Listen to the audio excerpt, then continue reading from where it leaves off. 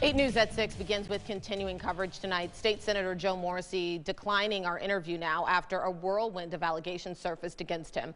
Thank you for joining us. I'm Deanna Albritton. I'm Heather Hope. His wife Myrna accusing him of infidelity, manipulation, and emotional abuse. The state senator firing back with claims of his own. All of this playing out in public statements this weekend. 8 News reporter Autumn Childress is live for us tonight. And Autumn, you have been following this story, so what can you tell us about this situation now? Well, I had an interview scheduled with the senator at 2:30 this afternoon. Then minutes before that, he came out of his office, backtracked, now said he has no further comment. As you mentioned, though, this comes amid serious allegations from his wife. And tonight, we've also learned law enforcement is investigating.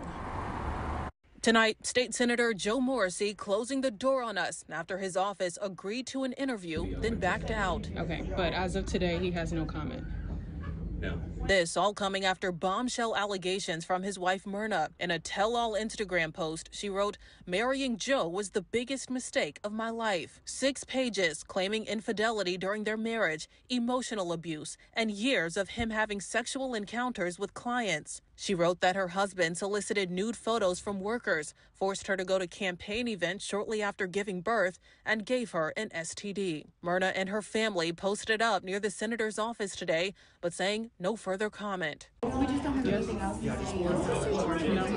say. Now, the couple is finalizing a divorce, and after reports surfaced on Friday, the senator released his own statement, alleging Myrna's new boyfriend has abused their children. He claims his 4-year-old son Maverick had welts on his body and says his kids said, quote, "Mommy's boyfriend lined us up against the wall for being disrespectful, and Maverick was beaten with a belt 6 times. Chesterfield police confirm they are investigating. Now, this couple is not new to the spotlight. Their relationship began in 2014 when Myrna was 17, serving as an intern in his office. Morrissey was charged with contributing to the delinquency of a minor, but was still elected to the House of Delegates in 2015.